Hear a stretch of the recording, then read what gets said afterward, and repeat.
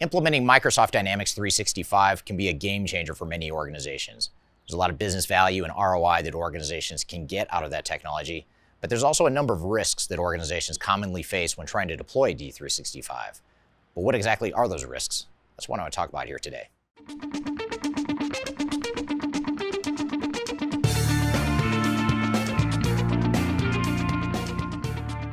My name is Eric Kimberling. I'm the CEO of Third Stage Consulting. We're an independent consulting firm that helps clients throughout the world with their digital transformation journeys. And many of our clients are implementing or have implemented Microsoft D365.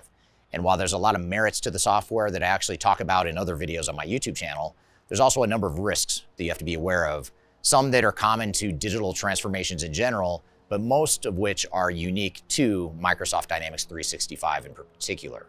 So what I want to do today is talk about the 10 biggest risks that you should be aware of, as well as the things you could do to mitigate those risks. And by the way, before I get to this top 10 list, I also encourage you to download our guide to a successful Microsoft Dynamics 365 implementation. This guide is packed full of best practices and lessons from all of our clients that have implemented D365 over the years. And it's really our team's attempt to provide a guide and an overview of how to make your D365 project successful. So be sure to check that out in the links below. One of the advantages that Microsoft has as an ERP vendor is that they've acquired and developed a number of different ERP systems over the years. They've acquired Great Plains and Exapta, Navision, Solomon, just as a few examples. Those are different technologies that Microsoft has either acquired and or invested a ton of R&D in over the last couple decades.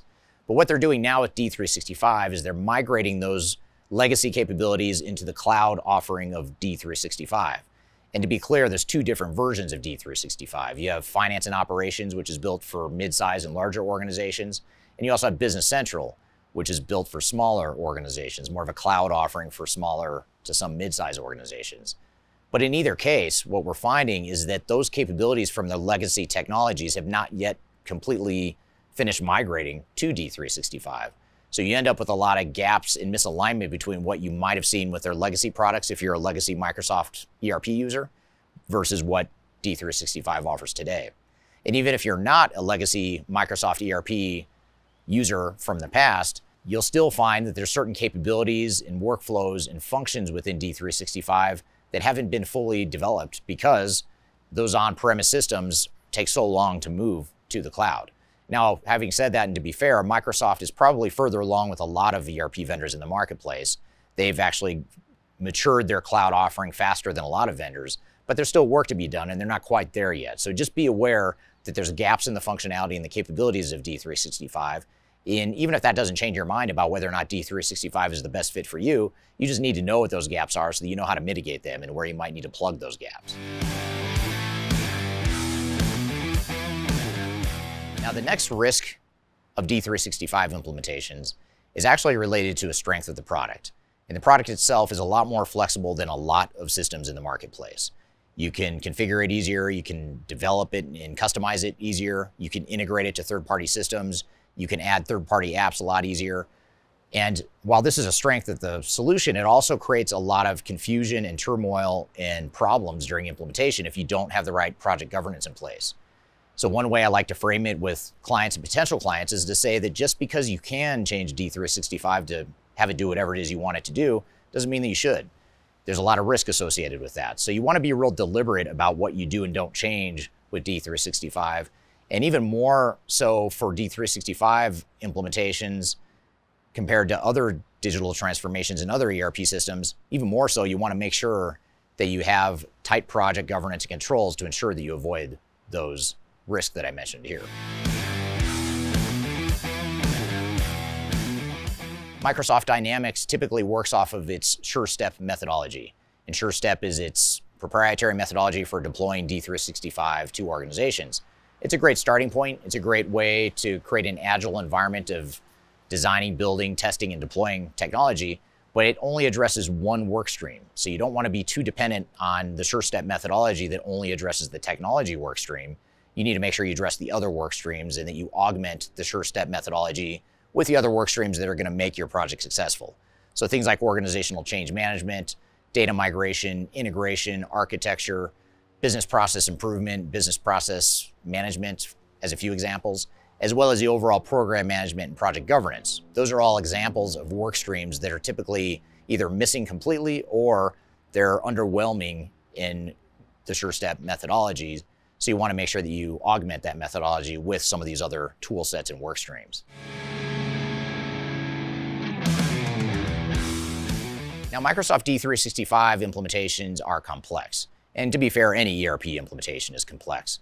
And especially when we're talking about the finance and operations, the F&O version of D365, that's a very complex product. It's built to handle a lot of different functions within an organization across a number of different industries. And that's generally, again, a strength of the product, but it can also be something that you get caught up in and twisted around in during your implementation. So that complexity, in other words, can be a strength, but it also has a dark side that needs to be mitigated and managed during a transformation. So this gets back to the whole concept of making sure you have a clear blueprint and a clear phase 0 digital strategy and implementation plan that addresses all the things you need to have as part of your blueprint and your architecture for your overall transformation. You want to make sure you spend the time to do that first before you start engaging with the technology implementers, so that you have that clear vision of how you're going to address some of these complexities and that you don't get too caught up in all the different moving parts of D365. One of the biggest disadvantages that Microsoft has in the marketplace, and arguably the biggest disadvantage that Microsoft has, is that they haven't done a very good job of managing their ecosystem of implementation partners, technical implementation resources, and system integrators that implement the product. They have sort of a free-for-all approach to allowing a lot of different parties to get certified in the Microsoft product suite, but they don't have a lot of governance or control over their channels. So in other words, Microsoft has a very laissez-faire or hands-off approach to how they manage the different implementation partners, especially when you compare them to SAP or Oracle or Infor, Epicor, Workday, some of the other big software vendors in the marketplace. Microsoft has done that for a number of strategic reasons, but the disadvantage is that it puts the onus on you, the organization that's implementing, to make sure you found the right partner and that you've really vetted the partner, not only the organization itself, but the technical resources that you might be deploying. Now, the other challenge is not only that the implementation consultants are inconsistent, but it's also that they're very focused on D365 as a technology. So in other words, they know how to design, build, and deploy D365, but they're not necessarily good at all the other stuff that's going to make your project succeed or fail. Things like program management, the change management, data migration, integration architecture, all the other stuff that we've talked about throughout this discussion. Those are the things that make a project succeed or fail. So even if you found the best partner from a technology perspective, you need to augment that partner with other resources that can help complete the picture for you. Just as there is inconsistent quality of resources of technical implementers, there's also a lack of accountability, generally speaking, of technical implementers. And this is actually a common challenge across other ERP vendors as well.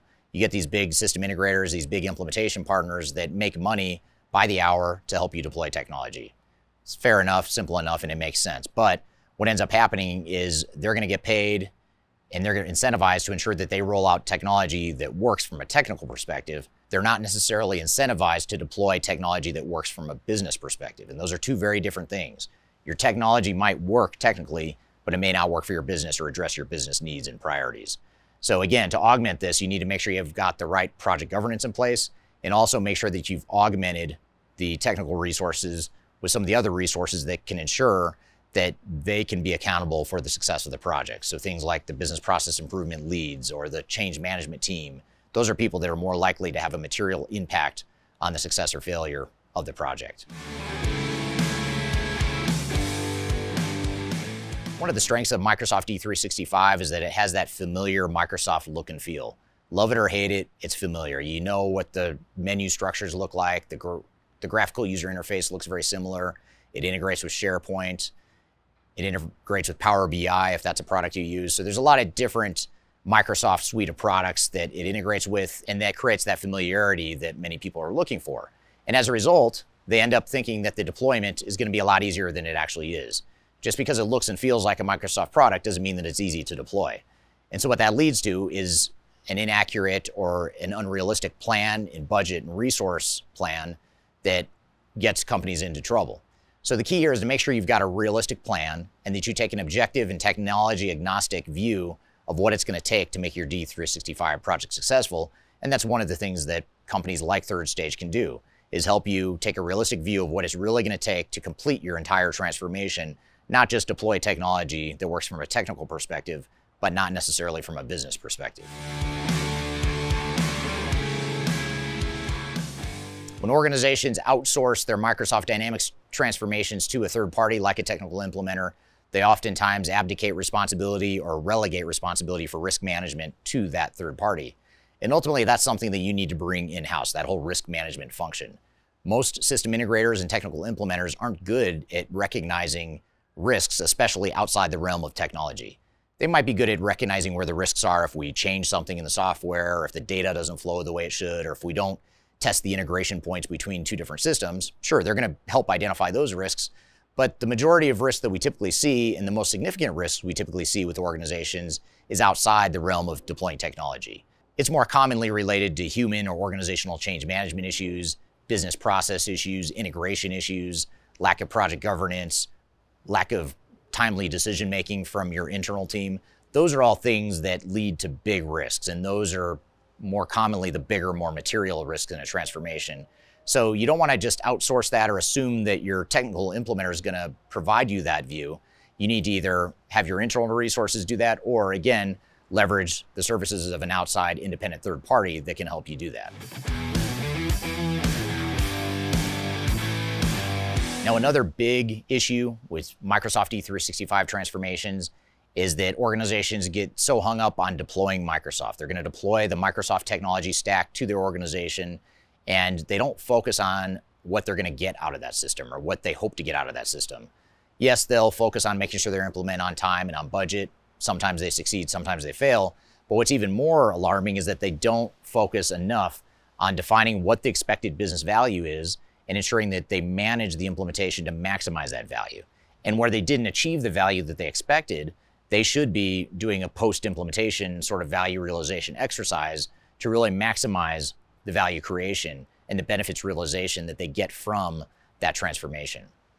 So again, this is something that you can't depend on your software vendor or your system integrator or your implementer to do. This is something that you either need to do as part of your program management or leverage outside independent third-party services that can help you do that. And that's something, again, that the Third Stage team can help provide. So these are some of the biggest risks you should be aware of as you go through your transformation. But what do you do about that? How do you overcome these risks? I've tried to give you some tips throughout the discussion here today, but I also wanted to leave you with some resources that will help you identify these risks and mitigate these risks more proactively. For example, we have two different resources that I think might help. One is our quality assurance framework that helps identify risks and mitigate risks along the way. And you can see that image here in front of you, and you can actually download that image via the links below. So be sure to check below. I've got a link to that framework that you can download. I've also included a link to another framework, which is our Microsoft D365 implementation readiness or implementation planning framework. And that's really a framework and a representation of the things that you should do early in your D365 project to ensure that you avoid and mitigate some of these risks that I've talked about here today. In addition, I've included a number of other resources below, including most notably our guide to a successful Microsoft Dynamics 365 implementation. It's a information-packed guide to help you provide best practices and lessons learned to ensure that your digital transformation using D365 is successful. So be sure to check out those resources in the links below. I hope that helps you through your D365 initiative. So I hope you found this information useful, and I hope you have a great day.